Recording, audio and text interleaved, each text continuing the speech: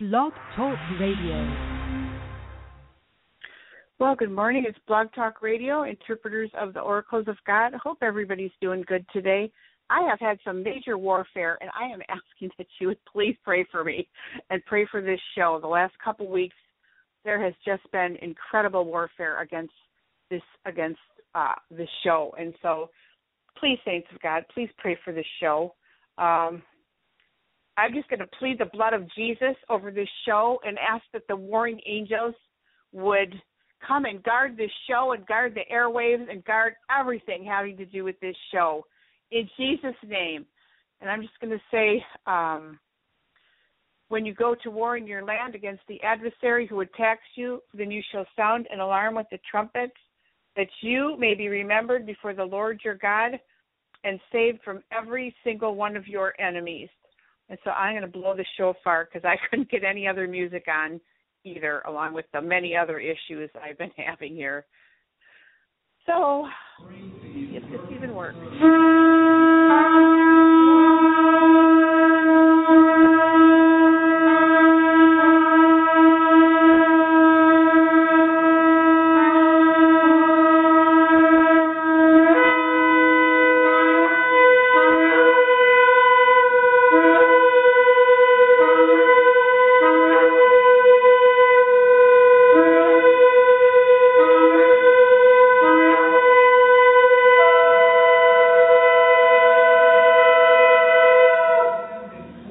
I'd like to say thank you to IHOP Kansas for allowing me to play their music, which today I'm not going to get to play because it wouldn't come on.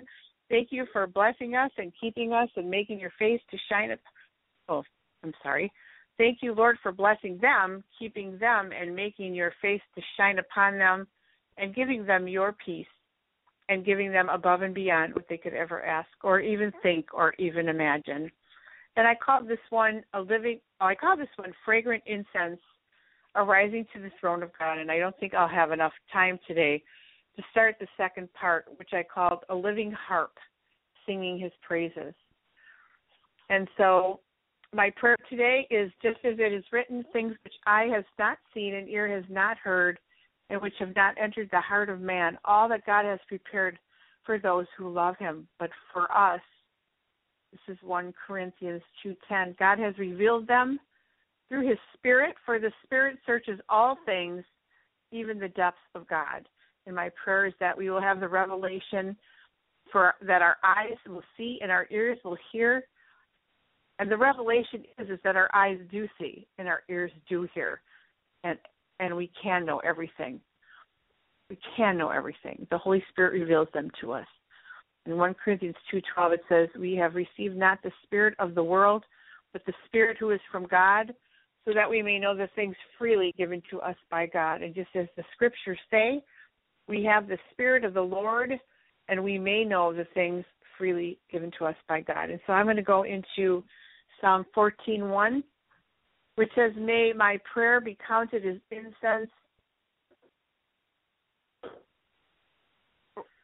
incense before you, the lifting up of our hands as the evening offering.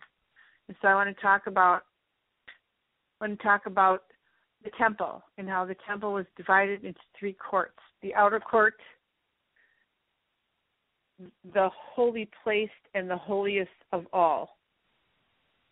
And that the altar of incense stood in the second of these, the holy place, the altar of burnt offering, stood in the court without. It was not until that altar with its sacrifice had been passed that anyone could enter the holy place where the altar of incense stood.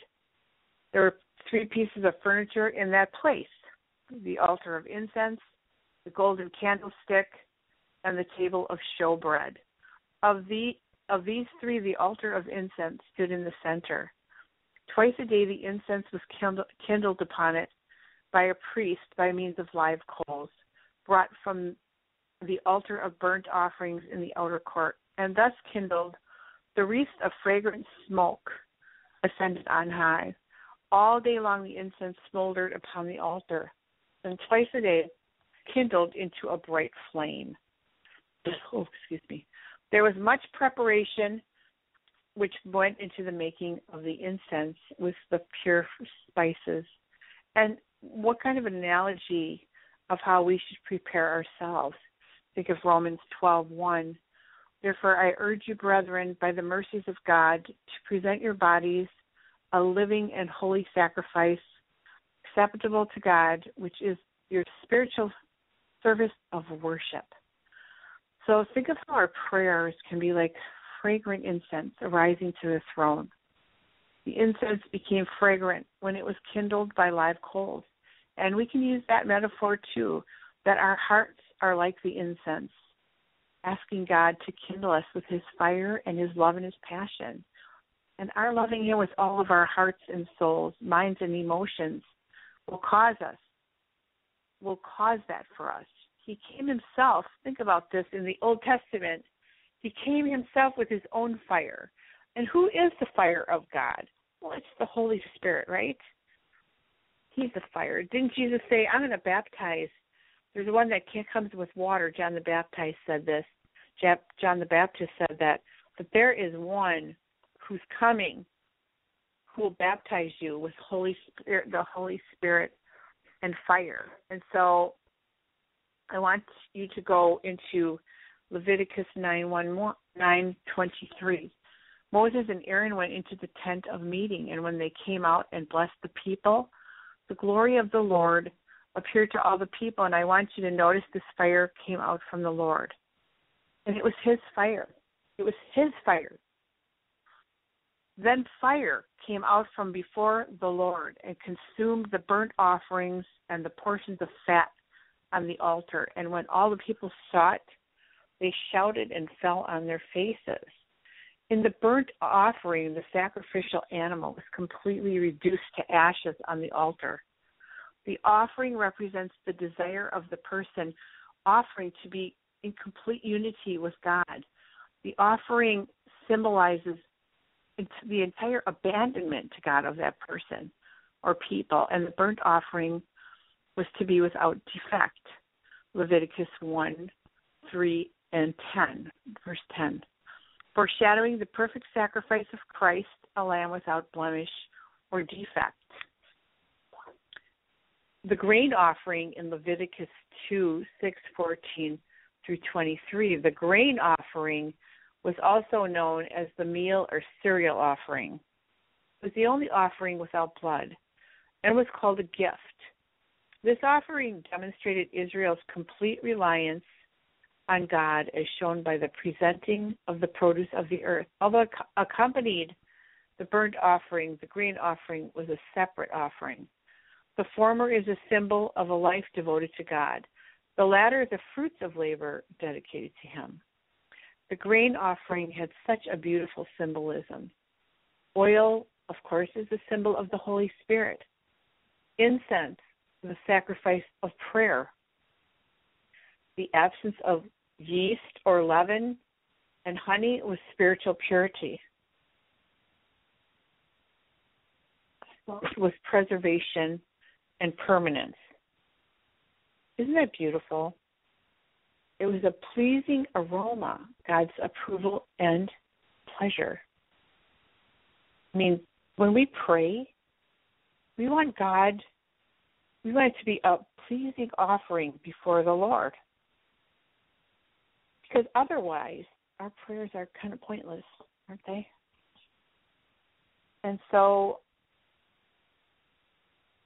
it says this in Leviticus 21:6.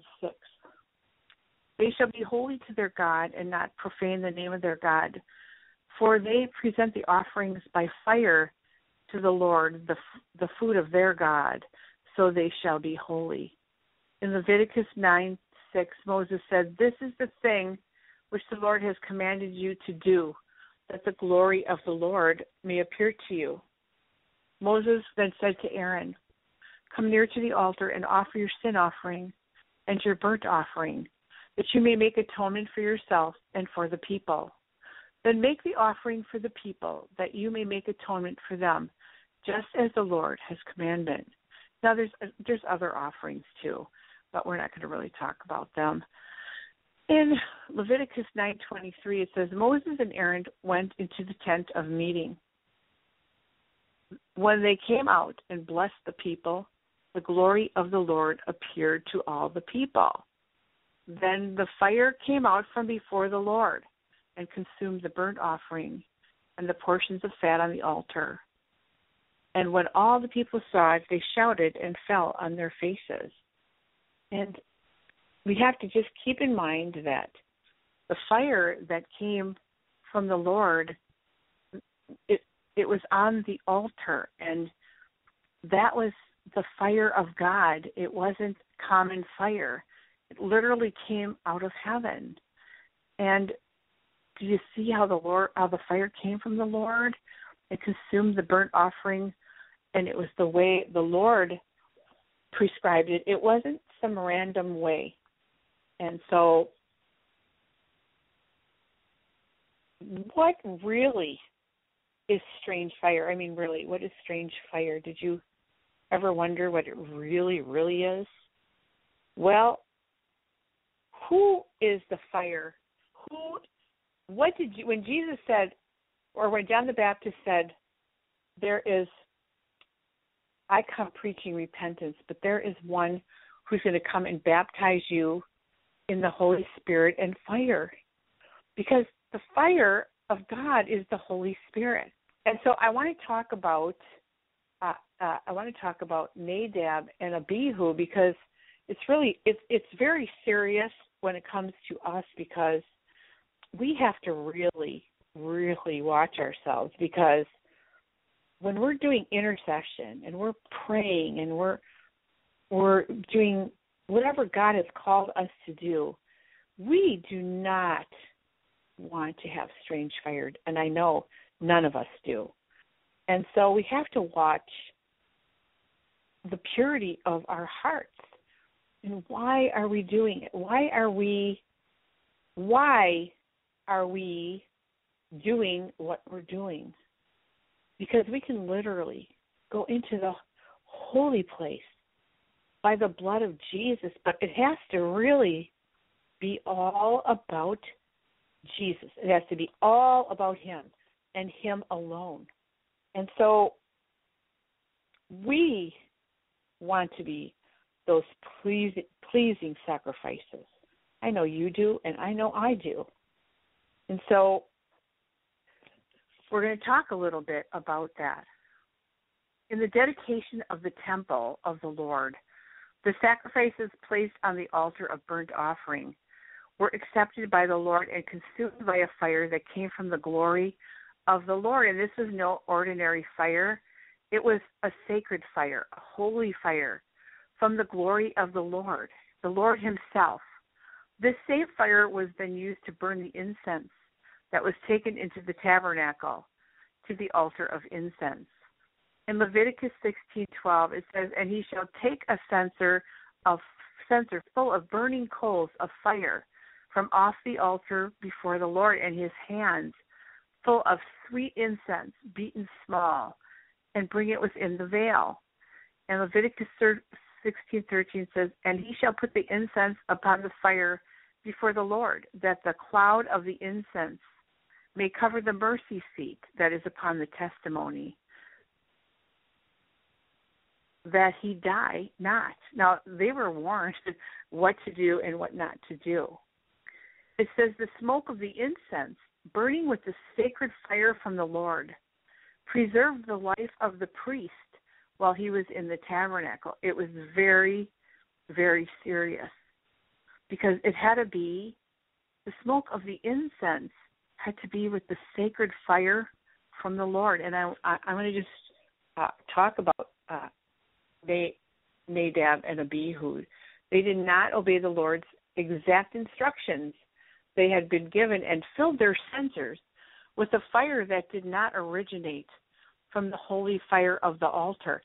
And when we think about that, we can think about that as the Holy Spirit and the things that come from Him, because there's so much strange fire out there today. There's the occult coming in the church. There's the New Age coming in the church. This is not of the Lord. This is strange fire. And I'm not talking about it from not having experience, but because before I came to the Lord in the 80s, I was into that stuff. And so I get it. I'm not talking about it and not knowing it personally. And so the Holy Spirit has his gifts. The Holy Spirit has his fruits. The Holy Spirit is the illuminator of the Word. The Holy Spirit is the sanctifier. And he sanctifies us daily. And that's why it's so important to want to have a pure motives, pure heart motives. Because when we do intercession, we want to come in with a pure heart, pure motives. We want to enter into that holy place by the blood of Jesus. We want it to be out of complete allegiance to Jesus, to his kingdom purposes. We want to be able to go and say, Lord, what is on your heart today? What is your purpose, Lord? What do you want us to pray on earth as it is in heaven, in your power and not some strange fire, Lord God? And so they did not obey him at all. They did not obey the instructions that were in the scriptures, and filled their censers with that strange fire. They entered the tabernacle with a profane fire, a common fire that afforded them no protection, and they instantly perished. This was so serious that they were not even mourned. Now, Nadab and Abihu, the sons of Aaron, took their respective fire pans, and after putting fire in them, placed incense on it and offered strange fire before the Lord, which he had not commanded. And that is Leviticus 10:1. And so the interesting thing about it is that they did not have the respect for the Lord and the reverence of God and his word, and they were taken out just like the word of God said that they would be. And so I think it's so interesting because you see that a lot today too. You see it in church. You see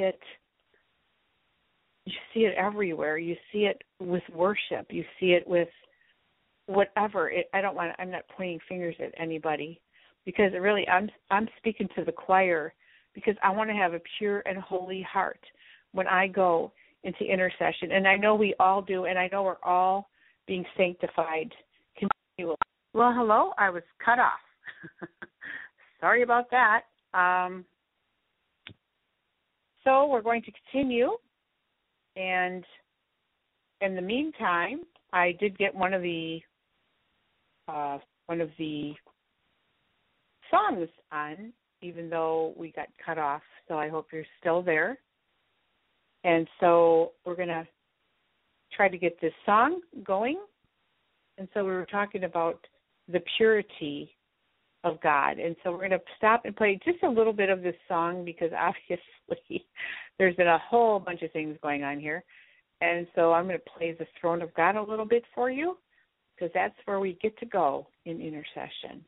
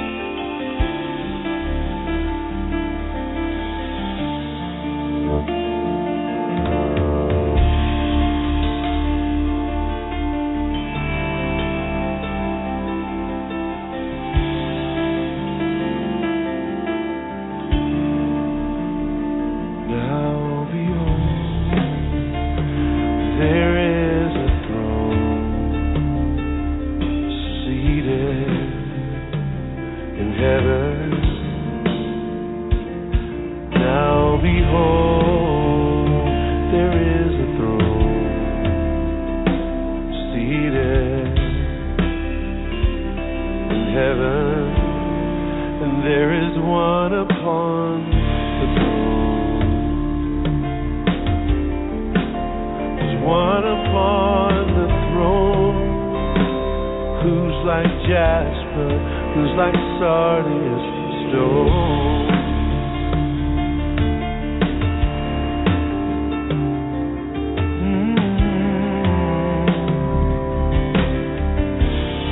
And an emerald rainbow surrounds him. An emerald rainbow surrounds the very throne of God, and from that throne proceeds lightnings, thunderings, and voices. From that very throne of heaven, and before the throne is a sea of glass like crystal. Before that throne in heaven, and a heavenly host surround him, and they give him no rest, saying, holy, holy, holy is the Lord God Almighty, who was the Lord God Almighty, who is the Lord God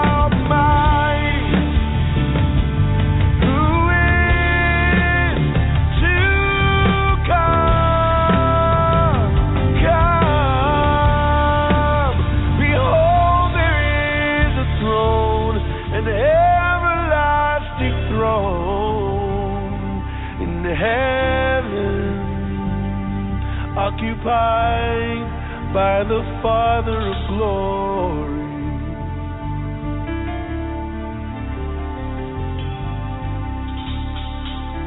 We behold this throne set in heaven. Now behold,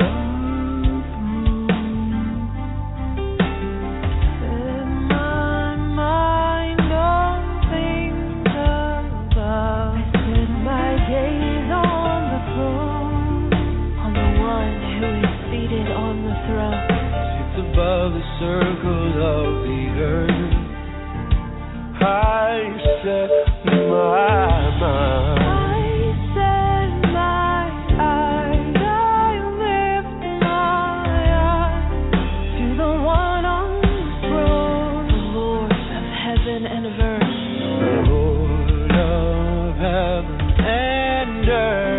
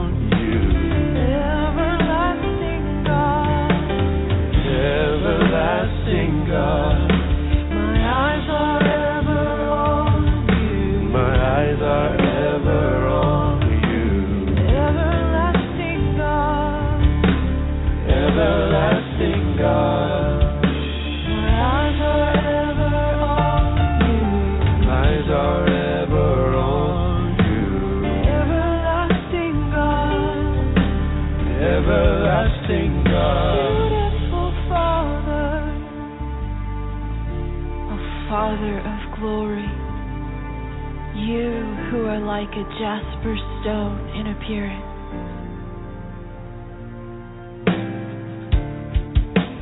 you who are like jasper, dwelling in unapproachable light,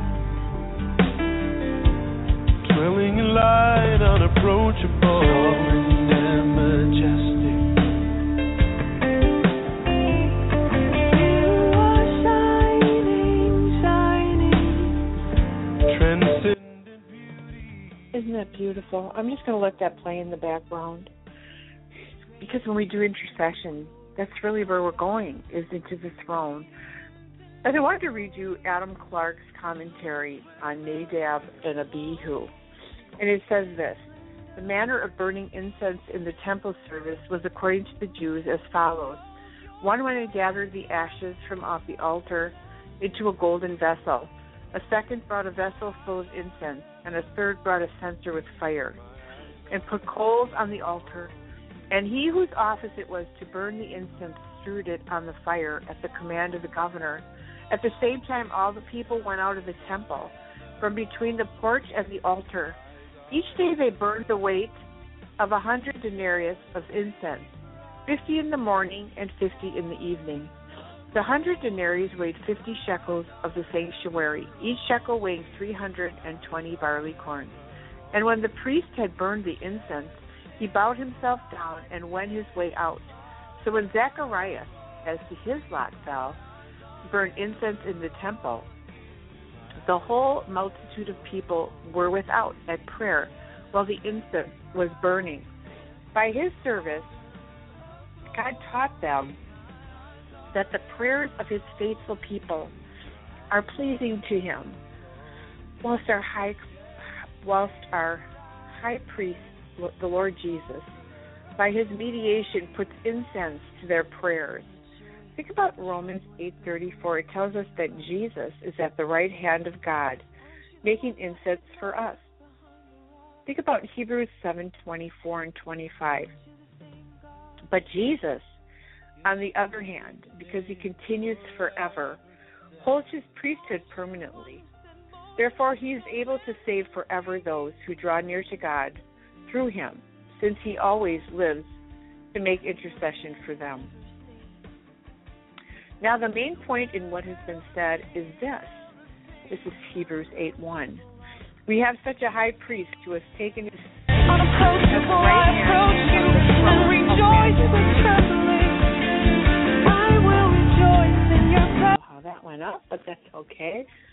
A minister in the sanctuary and in the true tabernacle, which the Lord pitched, and not men. You know, it was like that every sacrifice might be acceptable to him. He sent his own fire as the emblem of his presence and the means of consuming the sacrifice. And here we find that Aaron's sons neglecting the divine ordinance, the means of consuming the sacrifices, and offering incense was strange, that is common fire, not of a celestial origin. It was God's fire from heaven that they were supposed to use. You know, and we could say that Jesus is the one that baptizes us in the Holy Spirit. He's the one that baptizes us with fire. The Holy Spirit is the sanctifier. And, you know, you got to remember, they were supposed to wait. It was a command to wait in Jerusalem, if you go in the older versions, to receive the power of the Spirit and to be a witness. The gift of the Spirit is for us. It's for our children and as many as the Lord our God shall call. And those, and let me say this, everyone, Jesus paid for everyone, but they have to choose to be chosen. They have to receive this call. And so they waited for the outpouring of the Holy Spirit, literally since the book of Joel. And the Holy Spirit poured out dreams and visions and prophecy, and he continually pours out for anybody who receives him. You have to ask and receive, just like you did salvation, and you ask Jesus to come into your life and forgive your sins. And then you made your commitment to him. Well, it's the same thing. We have to ask and receive the Holy Spirit. And he didn't quit pouring out. That was the manifestation of the prophecy of Joel. And so he gives us gifts and he grows fruits in us. Did you know that Jesus is the one who gave the fivefold ministry when he ascended into heaven? He didn't take it away. Men tried to wipe it out because they They like it. They like the one-fold ministry, but that was not the plan of Jesus. And the Holy Spirit didn't pour out just for him to take it away. In that case, people who say that passed away, well, then they need to look at the rest of the scriptures. They can't pick and choose what they feel passed away and say what they want, but don't understand the others, so they call that it's gone, it's no longer around. That's not true. So when we intercede, we don't want to bring strange fire to the throne.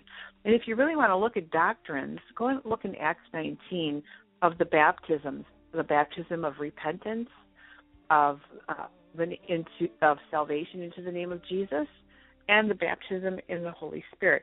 That was when that Holy Spirit began to act through his church. That was just the start of it. He didn't wipe it out.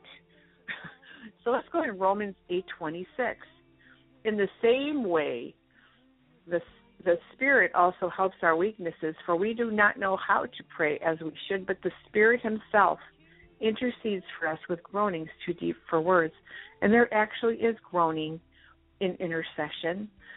But the Holy Spirit will literally pray through us. That's the baptism in the Holy Spirit, the gift of tongues, gift of devotional tongues, speaking in other tongues. There's varieties of tongues, and we talked about that.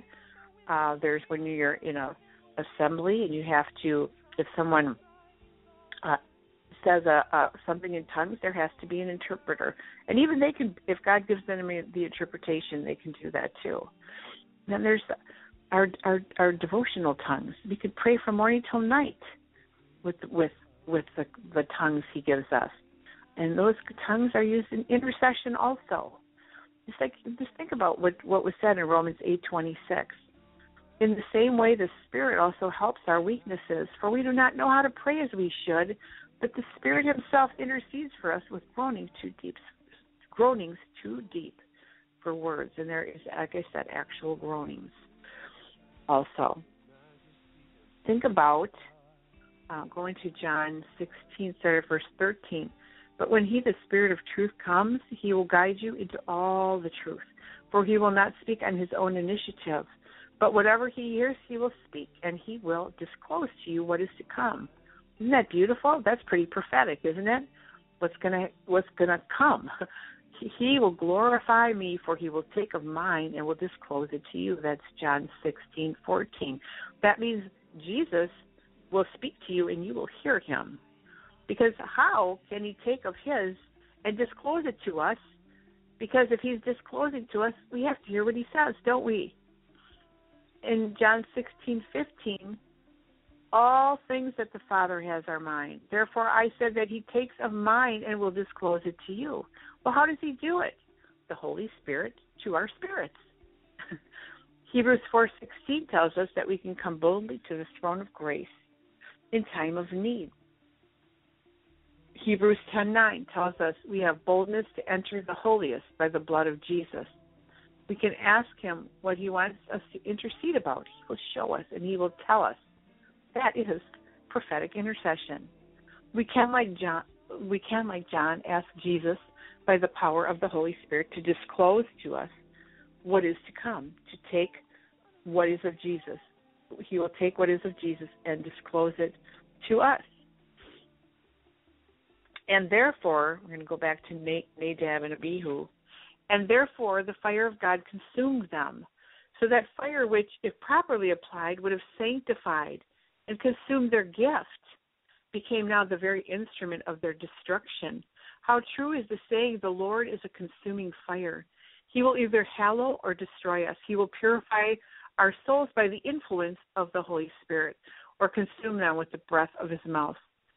The tree which is properly planted in good soil is nourished by the general influences of the sun. Pluck it up from its roots, and the sun, which was the cause of its vegetated life and perfection, now dries up its juices, decomposes its parts, and causes it to smolder into dust. Thus must it be done by those who grieve and do not despite to the Spirit of God. Rather hast thou this heavenly fire. Hear then the voice of God. Quench not the Spirit. Some critics are of the opinions that the fire used by the sons of Aaron was the sacred fire, and that it is only called strange from the manner of placing the incense on it. I cannot see the force of this opinion. This is Adam Clark again, which he commanded them not. Every part of the religion of God is divine. He alone knew what he designed by its rites and ceremonies. For that which they prefigured, the whole economy of redemption by Christ was conceived in his own mind and was out of the reach of human wisdom and conjecture. He therefore, who altered any part of this representative system, who omitted or added anything, assumed a prerogative which belonged to God alone, and was certainly guilty of a very high offense against the wisdom, justice, and righteousness of his Maker. This appears to have been the sin of Nadab and Abihu, and this at once shows the reason why they were so severely punished. The most awful judgments are threatened against those who either add or take away from the declarations of God. And so next week we're going to talk about the significance of the harp, and it's just so beautiful. I used to write for a ministry called School of Prayer, and I wrote many small teachings. And I really wanted to share with you next week, this is having to do with intercession, about the harp and what it means. And so a couple years ago, well, more than a couple now, this girl came up to me and told me that she saw a white harp on my hand. And it really puzzled me. Another time we were doing creative activations, prophetic activations, and one of the girls said the Lord told her he was going to prophesy which instrument he saw us as. So I said, Lord, well, she said a harp. And so what's the significance of the harp? I asked the Lord, what are you trying to reveal to me, Lord? And so I started a little study on the harp. And so that's what I'm going to share with you next week, because I really do love to worship. And I love when the atmosphere in our house is filled with his presence. And so next week I'm going to start talking about the harp. And we're going to go in the Old Testament and in the New. And what's really neat is if you go into 1 Chronicles 25:1, I'm just going to leave you with this. It says, moreover, David and the commanders of the army set apart for the service some of the sons of Asaph and of Heman and Jeduthun, who were to prophesy. And that word there in the Hebrew is 05012. Means to prophesy under the influence of a divine spirit. That is the definition, of course, we're applying to this, because that's what it is. With lyres, harps, and cymbals. And the number of those who performed their services was of the sons of Asaph, Zakur, Joseph, Nathaniah, and Asherillah. The sons of Asaph were under the directions of Asaph, who prophesied under the direction of the king. Of Jeduthun, the sons of Jeduthun, Gedaliah, Zeri, Jeshaiah, Shimi, Hashabiah, and Matithiah. If there's any Jewish people out there and I'm messing up these names, forgive me. 6 under the direction of their father Jeduthun with the harp, who prophesied in giving thanks and praising the Lord. And so I want you to listen. I just thank God one of these songs came up. And so I want you to listen to this, because this is where we can go into intercession and receive the things of the Lord to pray on earth as it is in heaven. That is, he has called us to do that. And so I'm going to play this song again. Of course, it's from IHOP, called The Throne of God. Thank you for joining me. I pray you join me next week as we talk about the harp.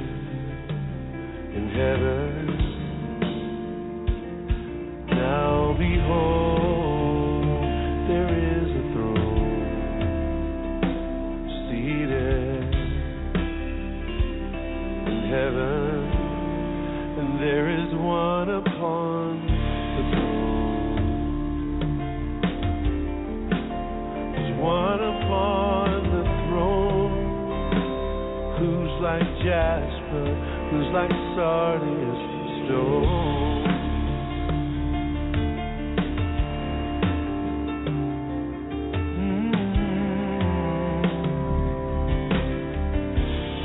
And an emerald rainbow surrounds him.